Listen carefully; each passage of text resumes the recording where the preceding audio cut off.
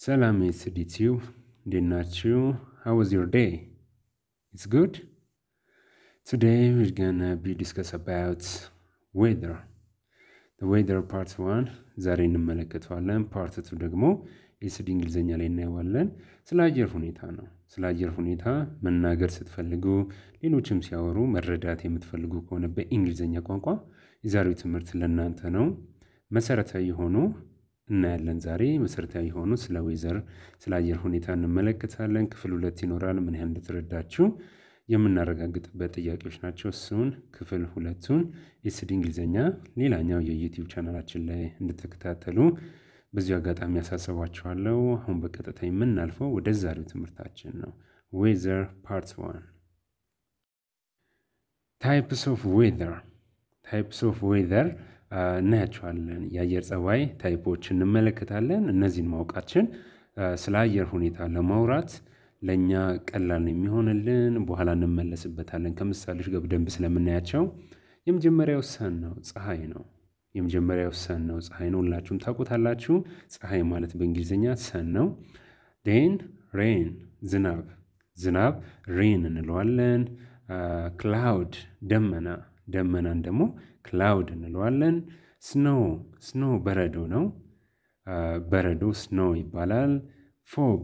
ፎግ ጭጋግ ማለት ነው። ፎግ ጭጋግ ነው።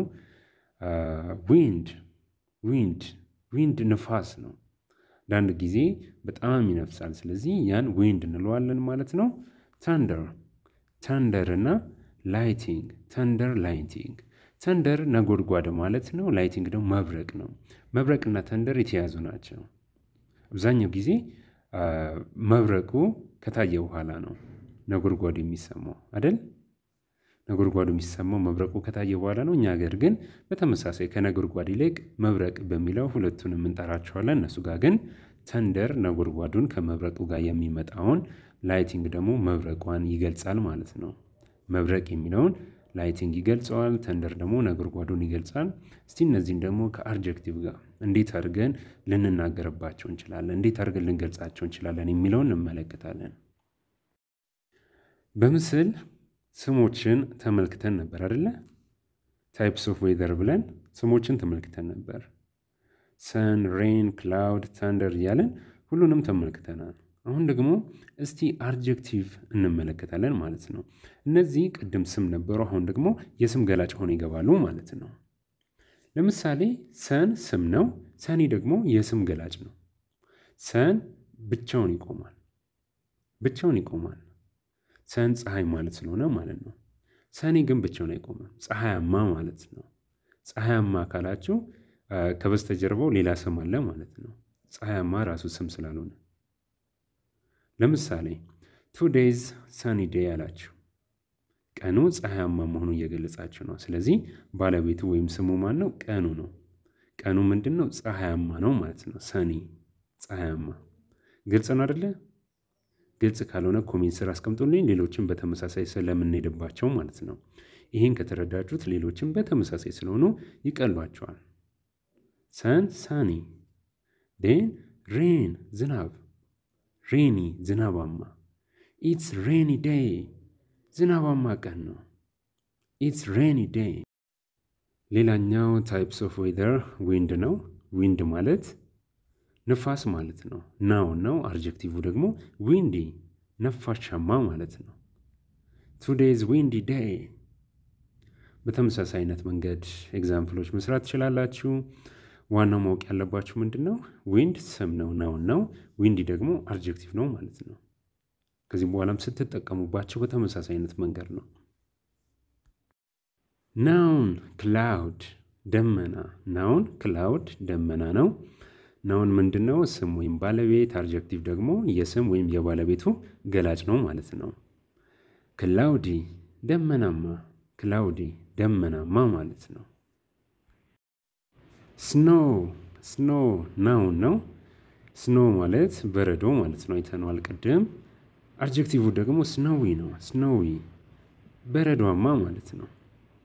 እኛ ሀገር ብዙም በረዶ እንደ ጥጥ ዴሊ ወይም ደግሞ የተለመደ መንገድ ክረምት ላይ አይጥልም። እነሱ ሀገር ግን አብዛኞቹ ሀገራቶች ላይ እነዚህ ወደ ኢሮፕ ያሉት ላይ በረዶ ይጥላል አሜሪካም ጨምር በረዶ ይጥላልና እንደ ጥጥ ነው የሚጥለው ስለዚህ ይሄ ቃል የተለመደ ነው ማለት ነው snow እና snowy fog ነው ስም ነው fog ጭጋግ ማለት ነው አድጀክቲቭ ደግሞ foggy ደግሞ አድጀክቲቭ ነው ማለት ነው ጭጋጋማ ማለት ነው ጭጋጋማ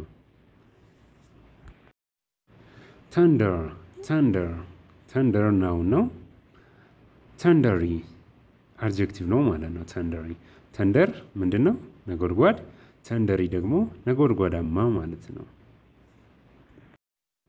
ሌላውና የመጨረሻው types of weather lightning ነው lightning የመብረቅ ማለት ነው አድጀክቲቭ ደግሞ የለውም መብረቃማ ስለማንል ማለት ነው መብረቃማ ስለማንል lightning ብቻ ለእንደናውን ያገለግለናል ከዛ ውጪ ባለው ደግሞ አድጀክቲቭ የለውም ማለት ነው እንዳተሳሳቱ ጭምር ነው ያስቀመጥኩላችሁ አሁን ደግሞ useful weather words የምንላቸውን እንመለከታለን ማለት ነው በጣም ጠቃሚ ሆኖ ከዌዘር ጋር የሚገናኙ ቃላቶች አሉ እነሱን በአረፍተ ነገር ወይም ደግሞ በአገላለጾች በአባባሎች እንመለከታቸዋለን ማለት ነው It's very hot in Mexico It's often 45 degrees there in summer ሜክሲኮ በጣም ሞቃታማ ነው በሰመር ማለት በእኛ ሀገር ክረምት ነው በእነሱ ደግሞ በጋ ነው ማለት ነው በእነሱ በጋ ነው በእኛ ሲሆን ደግሞ ክረምት ነው እንዳትሸወዱ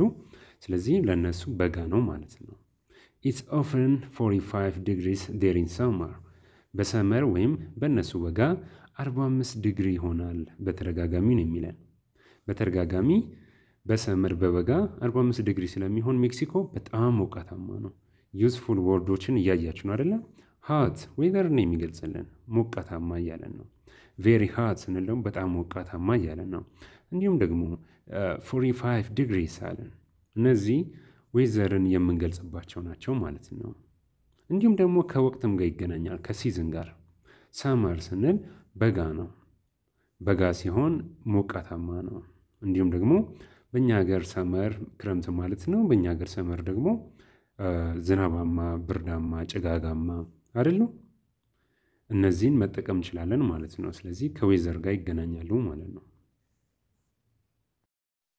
እስቲ ሌሎችንም እንመልከት It's very cold in the Arctic It's often -50 degrees there አርክቲክ ደግሞ በጣም ቀዝቃዛ ነው በተደጋጋሚ ከ50 ዲግሪ በታች ነው -50 ዲግሪ በታች ነው ማለት ነው ስለዚህ በጣም ቀዝቃዛ ነው እያልኩኝ ነው ማለት ነው very cold የሚለው useful word ነው cold ቅዝቃዜ ነው የሚገልጸው ቀዝቃዛ ማለት ነው very cold ሲሆን በጣም ቀዝቃዛ ነው እንዲሁም ደግሞ በዲግሪ ይገልጸዋል ቅዝቃዜን ሙቀትን የምትጠቀሙት በዲግሪ ወይም በሴልሺየስ ነው በሴልሺየስ ወይም በዲግሪ ነው ማለት ነው ስለዚህ ከ50 ዲግሪ በታች ነው -50 degrees ከ50 ዲግሪ በታች ስለሆነ በጣም ቀዝቃዛ ነው እያለ ነው ሌላ አባባሎችን እንመልከት It can be very wet in London carry an umbrella when you go sightseeing there ምንድነው የሚለን ይሄ It can be very wet in London ለንደን ላይ wet የሚለው ቃል በነገራችን ላይ ካፊያ እንደማለት ነው በእኛ ሀገር የሚያበሰብስ ዝናብ ሆኖ ግን በጣም ዝናብም ልትሉት የማትችሉት ሲሆን wet እንለዋለን ካፊያ ማለት ነው በእኛ ሀገር It can be very wet in London ለንደን ላይ ሊያካፋ ይችላል ዝናቡ ሊያካፋ ይችላል so carry an umbrella when you go sightseeing there አካባቢ ለማየት በመተወጣበት ጊዜ ላይ ጃንጥላህን ያዝ ያለ ነው ጃንጥላህን ያዝ አካባቢ ለማየት ስትወጣ cause it can be very wet in London ግልጽ ነው አይደል ካፊያ ስለሚኖር ሊኖርም ስለሚችል ለንደን ላይ ወጣ ብለህ በምትንቀሳቀስበት ሰዓት ላይ በመታይበት ሰዓት ላይ አካባቢን ጃንጥላ መያዝህን አትርሳ ጃንጥላን ያዝ ማለት ነው It's very dry in the Sahara it doesn't often rain there ሳሃራ በጣም ደረቅ ነው ደረቃማ ነው it doesn't often rain there በተደጋጋሚ ደግሞ ዝናብ አይዘንብም እያለ ነው ሰሃራ ማለት በረሃ ማለት ነው አይደለ? ሰሃራ ማለት በረሃ አካባቢ ነው። በረሃ አካባቢ በጣም ደረቅ ነው። ካዝ it doesn't often rain there በተደጋጋሚ ዝናብ ስለማያገኝ ስለማይዘንብ ማለት ነው።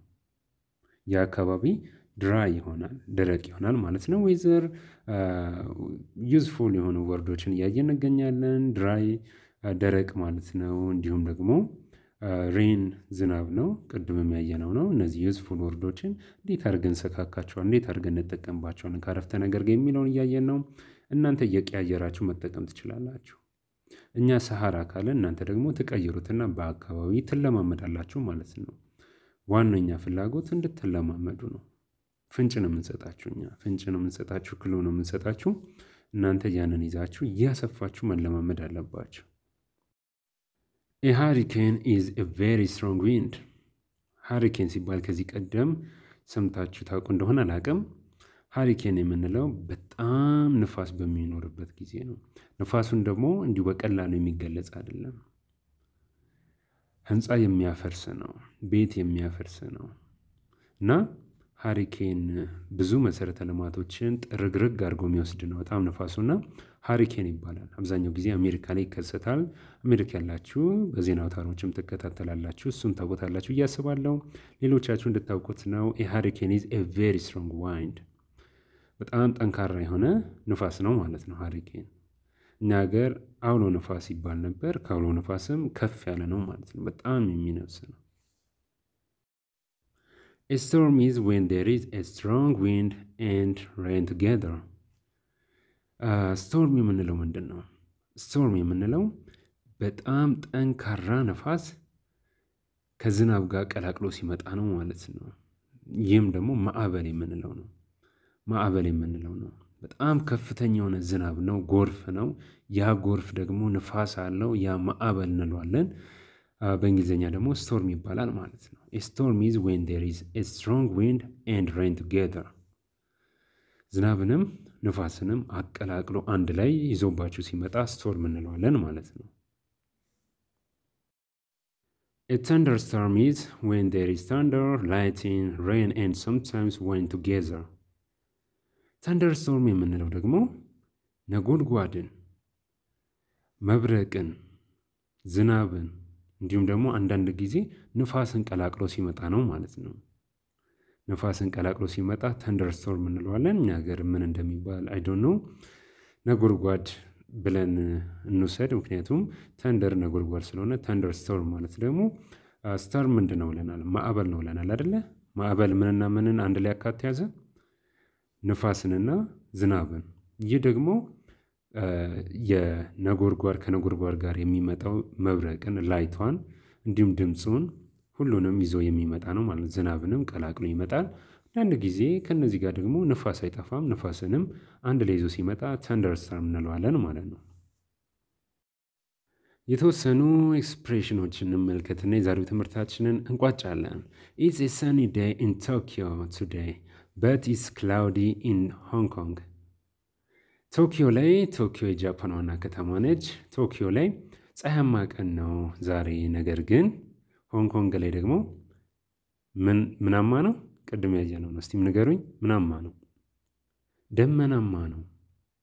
ደመናማ ነው። ደመናማ ከሆነ ሰማዩ ፀሐይ አይወጣም፣ ሰኔ አይደለም። ግልጽ ነው አይደለ? It's a sunny day in Tokyo today, but it's cloudy in Hong Kong. ሆንግ ኮንግ ላይ ክላውዲ ነው፣ ደመናማ ነው። ነገር ግን ቶኪዮ ላይ ደግሞ ፀሐያማ ነው። ከከተማም ከተማ ከቦታ ቦታ ይለያያል። የዌዘር ኮንዲሽኑ የዌዘር ኮንዲሽኑ ከከተማ ከተማ ከቦታ ቦታ ይለያያል። እናንተ እስቲ ቀያይሩት። ሰኔ የሚለውን ምናልባት ዝናባማ ከሆነ ሬን ይበሉት፣ ጭጋጋማ ከሆነ ፎግ ይበሉት፣ በረዷማም ከሆነ ደግሞ ስኖው ይበሉት። እየቀያየራችሁ ተለማመዱ እስቲ። ቦታውንም እኔ ቶኪዮ ያልኩት እናንተ ቀይሩት። የከተማም ሊሆን ይችላል፣ የሀገርም ሊሆን ይችላል። እየቀያየራችሁ ተለማመዱ።